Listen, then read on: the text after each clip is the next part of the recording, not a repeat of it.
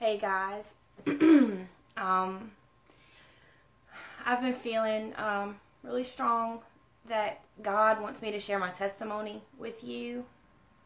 I mean, I share it all the time with people in my life, but I felt like He wanted me to publicly release it, tell our story together to you.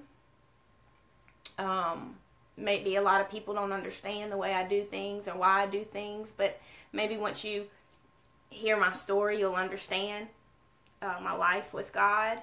It's not always perfect. It's not always where I want it to be, and I know where He wants it to be. I go through hills and valleys, but this is a very important thing because I know He won't leave me alone. As I say, anytime I don't get on here to get on here and just show you my face, and because I don't like this. So if I'm getting on here, I'm getting on here because He pressed me to. And He's really pressed me to tell this story. I'm going to give you a quick little background. Maybe not. I don't know what all He's going to have me say. I really don't. My background was, I grew up a very insecure little girl. And going up through high school, I faced, middle school and high school, I faced rejection and all these emotions that just really seemed to affect me. And the enemy used rejection and insecurity to just always whisper in my ear that I wasn't good enough and that I never would be, and I didn't matter. And it was a constant soundtrack from hell. And so I grew up, got into high school, I was raised in church. Let me say that. I was raised in a Baptist church my whole life, pretty much. When I was around 9 years old, you know, I walked the aisle. I did that whole thing. You know, I was a kid. I did what I felt like God told me to do. You know, He pressed on me that day, and I went up the aisle. But it wasn't very long that the enemy began to feed things into me. He wanted to do everything he could to strip me away from God. And so there were things that I would pray for and things that I wanted, and they wouldn't come, and instead I would get heartbreak or not get with the things I prayed for, and it began to build a case against God. The hurt in my life began to build a case against God, and I began to see Him as my enemy instead of my friend, or instead of somebody who loved me. And so I actually started doing drugs when I was about 15, and I failed. I always made really good grades, and then my grades started going down because I didn't care anymore. I didn't hang out with the popular crowd.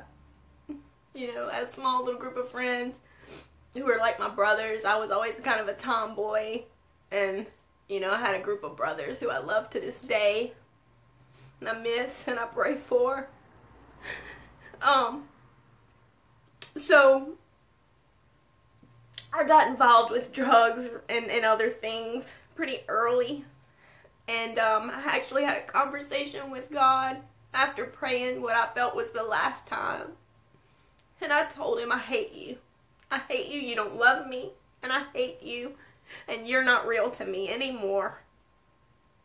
And that day, I was about 16, maybe 17. And I shut the door on God that day. And I didn't talk to Him anymore at all. I didn't think about Him. Anytime I would want to, I'd push Him out of my mind. I said, He's not real. He's proved to me He's not real, you know. So, because the enemy had built up a case against God in my life, I began to live like the devil. I became an atheist. once I was an adult, I started telling people that there was no God. I didn't believe enemy's not real, you know, and the way that I lived my life in those years, I understand where a lot of people, the church can be real judgmental towards people who backslide and who turn their back on God or who don't believe. And we can be real judgmental, like, how dare you? But let me tell you something. I'm going to tell you, I'd stake my life on it 99.9% of the time. Those people have been deeply hurt and they didn't understand what was happening. And that's why they turned their back on God. So don't judge anybody.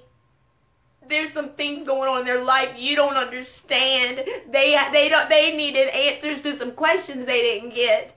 But God knows. God knows what they need. And He let me stray. And He let me live this life where I just wanted to spit. In the core of my being, I knew there was a God. But I just wanted to spit in His face. I just wanted to live my life as a perpetual way to spit in His face. There was like a spirit of demonic force that was behind me, whispered in my ear, pushing me and pushing me and pushing me to go further. Go further. There was a hunger inside of me for being bad. I don't know how to describe it. For evil. You know, and a lot of the people that know me from back then, I was a nice person. I wouldn't hurt anybody, you know, and all that. But I was murdering myself. I was murdering my soul the whole time. And so, like I said, I wanted to do everything in my power to let God know, I've turned my back on you. I'm not yours. So at 18, I was into very, very heavy drug use. I was doing some strong drugs at that time. It kind of escalated, you know, started with weed, escalated on up, and sorry Mom and Dad, but it escalated up to cocaine and really hard drugs and pills, and, you know, I just smoked weed all day long, you know, things like that, and among other things that I really just don't want to discuss. But at 18 I got pregnant with my beautiful, beautiful boy, and I know that was God sending me some safety. My Savior sent Caleb to me because I would probably be dead from an OD the way I was going at that point. I mean, I was partying hard. I lived for it. So He sent Caleb to me. And I wanted to do the right thing. I wanted to be a good mom. You know, he deserved it. He didn't ask to come into the situation that he came into. But then he came. And like, when I tell you, God's blessing has been on him his whole life. He's the most beautiful boy. He was an angel. He was a good baby. He was a good child. So well behaved. So respectful. So smart. I mean, he's amazing. And it wasn't very long that I wanted to do the right thing, but those old demons started creeping back in and telling me, you know, you're missing out on the party. God's still not answering your prayers. You know, every once in a while I would pray then, and I found myself that I would pray the opposite of what I wanted, because I was like, God doesn't hear me. God doesn't want to touch me and bless me, so I'm going to pray the opposite. Then maybe He'll give me, maybe I can trick Him, and He would give me what I'm asking for. Give me some help that I want in a certain area or whatever. So anyway, I fell back into drugs pretty hard. I never really totally got off of them. You know. And so things got so dark in my life. So dark that I would drive home from I remember driving home from work, and I would be screaming at the top of my lungs, somebody help me. I don't know how to get out of this. I don't know how to have a different life than this. I need help. I am ruined. Everything is destroyed. I don't know what to do. I hate myself. I just want to die, but I can't die. I have a son. And the despair that I felt, because I felt like I was there was no hope. And I'm like, but if God is out there, will you please notice me? If you're there, please just notice me.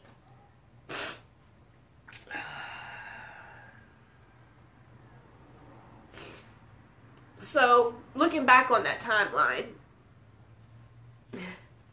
it was right after that. I went from totally, for years, having no presence of God in my life. I will say this, when I was out and about doing my dirt, there was always a small voice way, way, way in the back that would say, you don't belong here. And I would look around and everybody else was like, and there was this voice that said, what are you doing here? You don't belong here. And I think that just added to my misery, because I knew, all I knew was, it was almost like, I cut when I was young, and it was almost like when those people that cut, they just want to do something to feel something. Well, somebody notice, they want somebody to notice. They might do it in secret, but you want somebody to see. That's why people destroy their lives on purpose. They just want somebody to see. And so, it wasn't very long after I went through this, where it was just like rock bottom. And, the only way I know how to describe this is, I began to feel the presence of God in my life. It was like he just entered the room all of a sudden, and he was there, and it was like this sweet, sweet presence of hope began to surround my life, and I didn't even know what it was. I just felt a change. I felt a turn. I felt a difference. And I didn't start talking to him immediately. He used a couple situations that I actually was like, okay, I really need you. Can you please, I know I don't pray too much, but would you please help me right now? I gotta pay this bill. And miraculously, money would I'd find this money to pay this bill. It was unbelievable. And it was almost like he began to romance me, began to coax me that I'm here for you, okay? But he can't be here for you in that type of lifestyle. He's gonna coax you to be for him, his own special treasure. So anyway, I began to feel him in my life again. And that didn't stop me from doing drugs or living the life of sin that I lived. I just began to feel him again. And so, I had my own house for a while in New Orleans, and then I moved back in with my mom. She lived in New Orleans as well. She had an apartment, and I was like, you know what, it's just going to be easier. Me and Caleb are coming back home. I come live with you for a little while till I figure this out. I'd become a massage therapist, and I was kind of doing that, and so but I was like, I just want to come back home, and so the major turning point, this is it. I was at my house with my mom. I don't know if she was there. I doubt it. She couldn't have been. And Caleb wasn't there. I think he was at his other grandmother's house. And I was out on the porch area, and I was getting high, and I was smoking a little bit of something that I'd had and saved from the day before or whatever, and I was smoking, and I was in a rocking chair outside, and I was rocking. And as you get high, you start thinking deep about things, And so I'm getting high, and I start reflecting. And it was like I said, you know what, I'm going to talk to him. I'm going to talk to him. I'm going to just do this. And so not thinking straight. You know, I wasn't out of control, just not thinking very straight. I began to talk to God while I'm getting high. And so I remember saying, God, I know that you're real. God, I see that you've protected me and Caleb all along. Thank you that he's safe and he's wonderful, and I thank you for him. Thank you for keeping your hand on us. It means so much to me. And as I'm getting high and smoking, and as I'm talking to God, I begin to feel, in a moment, I begin to feel all the hair on my body, just every cell became alert. And I knew that something was about to happen. So I'm sitting there, and I knew what was about to happen. And it was a very clear night, okay? There was no rain, there was no storm, there was no clouds, there was nothing. It was a beautiful night. So in the same moment that this awareness overtakes me, thunder crashes all around me. And at the same time, his voice vibrated through me and said, "Don't do that while you're talking to me." It was like I heard the throne room of heaven explode around me. And in a moment, I felt his holiness. And I felt his worth. And I felt everything that I had done against him. And I felt so dirty and unworthy in a moment.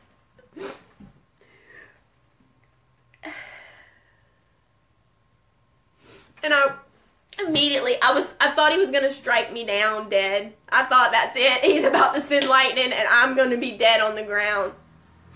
And I ran inside and I got in my bedroom and I got immediately on my knees and I said, "God, please forgive me. I'm so sorry. I'm so sorry. I'll never do it again. I'll never touch it again. I'm sorry. I give my life to you. I give myself to you. I give Caleb to you. I give it all to you. Okay? I repent. I'm so sorry. I'm yours." And when I tell you, he took the desire that I had for years and years and years and years to get high. He took it in one night. I haven't touched it since. Okay?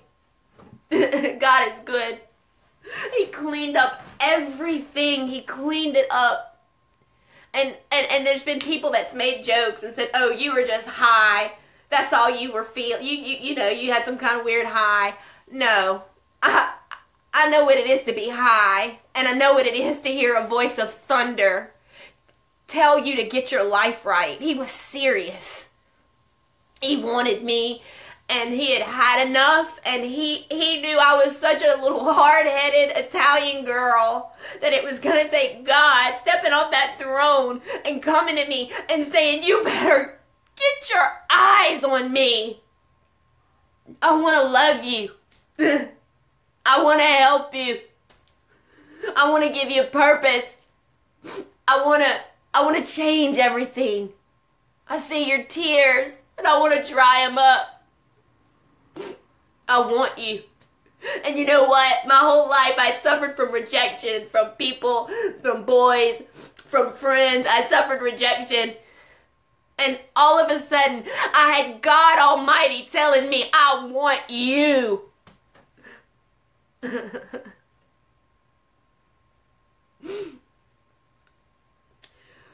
So, I'm just here. I know there's people out there that don't believe in God. People I know. There's people that's mad at God. There's people that just don't know what they believe. But I'm here to tell you, God's real. God's real. I heard his voice. That's not the last time. That's the only time I've heard the thunder. The Bible says his voice is like thunder. And I always wonder, well, I heard him speak in English. The thunder was his voice. He thundered one time to tell me that, and the rest of the night, nothing else. The voice was the thunder. What I felt and what I heard in English, what I heard in English was just me translating. He let me know what he was saying. Do you hear me? So, from that point on, I belonged to God. And no, right away, I still didn't have it all together. I still don't. We're a constant work in progress. But things began to fall off me. They said that you should lay down every weight. It was like weights falling off of me. One by one. Oh, things that I used to enjoy made me feel dirty. It made me just want to like scrub it. Like every time he would show me something else that was not holy and not good and not him, I was like, get that off of me. That's between me and you, God. I don't want this. This is standing between me and you. I want all you have. I want to be closer to you. And let me tell you something else. Let me tell you what that experience did. I wish everybody could have an experience like that. Because no man gets the glory. No man gets his glory for my salvation. No man gets to put his hands on what God did to me that day. He struck a chord. It was like my soul was an instrument that had laid barren. And all it took was one pluck and it began to sing. And when God himself tells you, when he approaches you in that way and affects you in that way, it's like a tuning fork. And you can discern God's heart in the issues of life. You can discern God's heart in man's words. And no man, men have tried to, women, whoever, people have still tried to they want to cage people in. They want to cage people in and make them theirs. They want to lord over them, which the Bible talks about, by the way. You belong to God. You don't belong to a certain assembly. You belong to all of us. You belong to the body of Christ. Let him take you wherever he wants to take you. You don't have to put down roots in one place and never go anywhere else. That's not Jesus. He never stopped moving. He was affecting that world out there. He didn't stay stagnant. He didn't belong to a denomination, because a denomination is division. And if you cling to your denomination, you're happy with disunity in the body. Oh, I can only go to this church. Shame on you. You belong to God, not a church. He didn't come to build a denomination. He came to build his church. He came to build his people. He came to bring back his glory. And he wanted to advance a kingdom on this earth. And that's what you're called for. You belong to one. One shed his blood. One left that throne, and he came so he could interact with you, and he could take you on a journey with him. I went back to church, and God said, there's more. I went back to the Baptist church, and they don't really believe in the baptism of the Holy Ghost and these more supernatural experiences with God, which is a normal lifestyle of a person that lives with God. God doesn't expect you to have blind faith. Think about this. In the Bible, he walked through town to town doing miracles so they would know he was God. He'll prove himself to you. So I went there for a little while. I went and got on the pew, and I sat there with my daddy, and it meant something to me, because for the first time in my life, I was hungry for God. I sat there and I took notes, and I read my Bible, and I was hungry. And I got through that season but God started saying, there's more, Amber, there's more, there's more. And you know what? I had to walk away and go somewhere else. Sometimes it takes you having to break hearts to move on with God. So I went somewhere else. And I learned about the baptism of the Holy Ghost and the power that God has. I learned about these things I'd never heard before. And God filled me with his Spirit in a way I'd never seen or experienced or known before. And I spoke with new tongues. And it was a beautiful experience. It's real. And I was there for a little while. But then I saw people wanting to cage me in again. I saw people wanting to try to lord over me. And I said, I'm not doing that. I belong to God. And so we left there. Broke hearts again. I don't like that we had to break hearts. But I'm sorry, the Bible says you gotta hate people compared to me. You gotta hate your mom and daddy compared to me. And no, I don't hate my mom and daddy. We don't hate our mamas and daddies. But compared to God, that's who we're gonna follow no matter what it takes. And so God took us on this journey. And we would try to get involved in church. And it was good. And there's like awesome people out there. But it's like there's been this journey ever since where it's just us and God. And he brings people in for seasons and brings people out for seasons. And there's interaction. There's a move. God's church is not an institution. It's an organism. It should never have been an institution. It's an organism. And it's living and it's breathing. He said he didn't come to build a house of wood and stone. He said he came to build a house of living stones. You're a stone. I'm a stone. We're living stones. The church ain't a building. The church ain't a denomination. And if you cling to a denomination, you better repent today because that's against God's heart. He came to build a body. He didn't want disunity in the body. If this is my body, and if I take a rubber band real tight and I put it around my hand, and I cut it off from the other part of my body, what's going to happen to my hand in a few days? It's going to wither up, die, and fall off. And that's exactly the problem. We got restrictions all up in the body when the Bible says you'll know them because they love each other. You'll know them by their love. And what do? We go and start dividing each other. Oh, you belong to that? Oh, well, I belong to this. That's disgusting and it stinks in the nostrils of God. Get a hold of God. Drop everything else. Drop everything else. The only reason, and he did this for him, it wasn't me. I didn't ask him to come speak in thunder, but he taught me. He taught me I'm your God. I'm your path. I'm the voice. I'm your leader. Follow me. Don't let any man try to put ownership on you. I see it in the church and it's disgusting. Men trying to build their own kingdoms. It should not be so. God came and died to make us sons and daughters. We're brothers and sisters. And he wants to lead us where he wants to lead us. Stop trying to box people in. If you see somebody that says, not my God showing me, I need to do this or I need to go over here, and don't quit judging people and being like, ooh, what are they doing? Let people grow in God. Let people have their seasons in God. Take the shackles off the church, my God. Get hungry for God. Ever since God found me, do you know what he's allowed me to do? God didn't stop that day and say, okay, now you believe in me, we're good, see you in heaven. No, he interacts with me constantly. He's let me lay hands on the sick so many times, and their sickness leaves their body without a doctor's help. He does that. Couldn't do it without him. Think I would dare lay my hands on a cancer patient when I wasn't living for God and be like, I'm going to touch you, you're going to be healed now. No, God heals he uses you. It says these signs will follow those that believe. They'll speak with new tongues. They're going to heal the sick. They're going to cast out demons. Well, let's do it, guys. Let's get hungry. He's given me dreams. He's given me visions. They come true. God is not a sham. Religion's a sham. Religion, false religion, the machine that's been built is a sham. And it's shaken. And guess what? There's one cornerstone. And he told me he's about to shake the foundations. He's shaking it all loose. The church better get ready.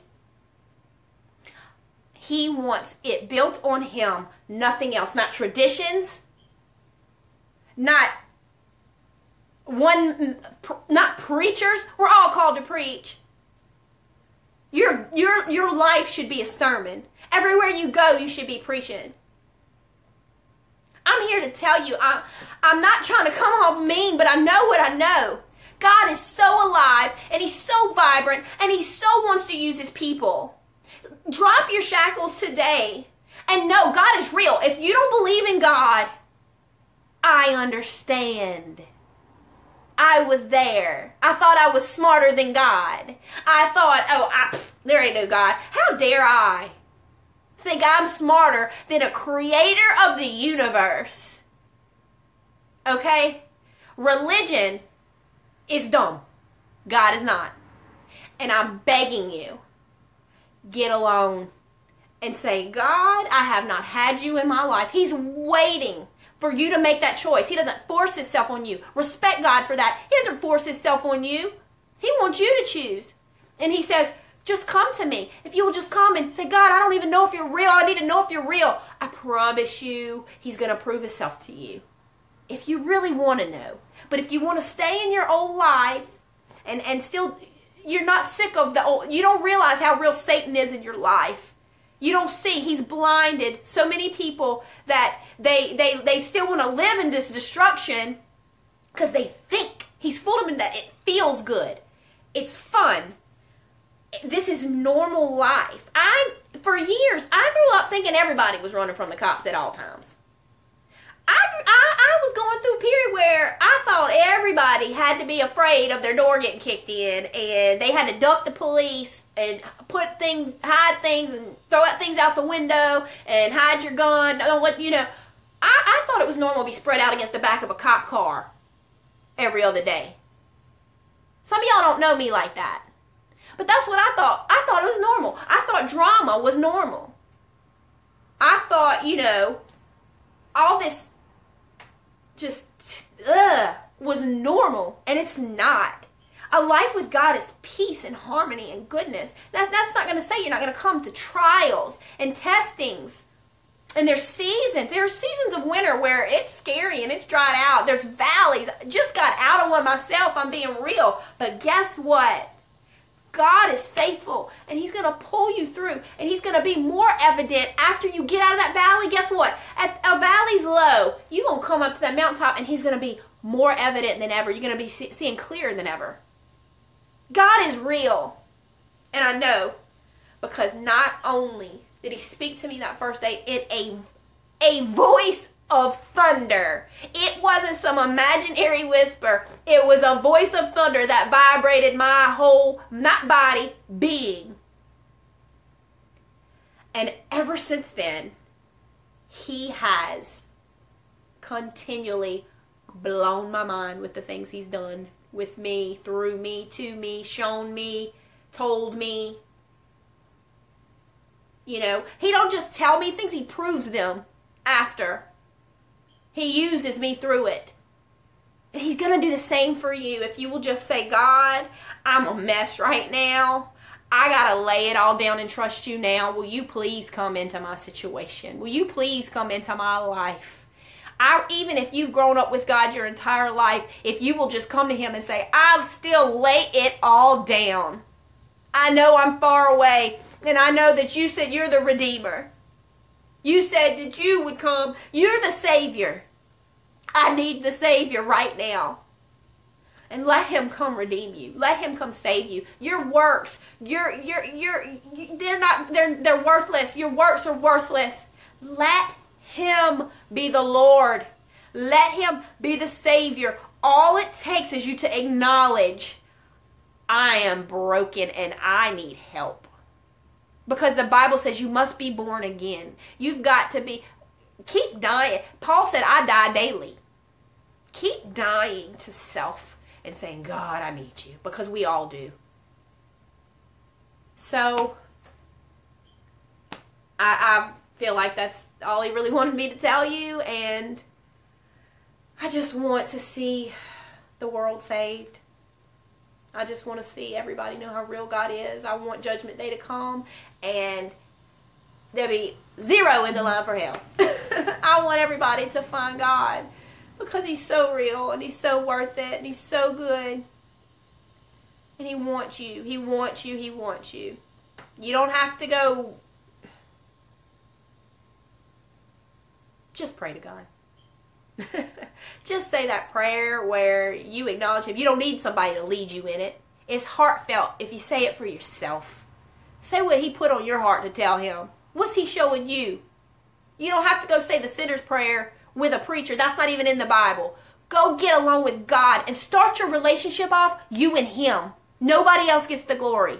You and him. No religion. You and him. And watch. That's where he wants to build his church at.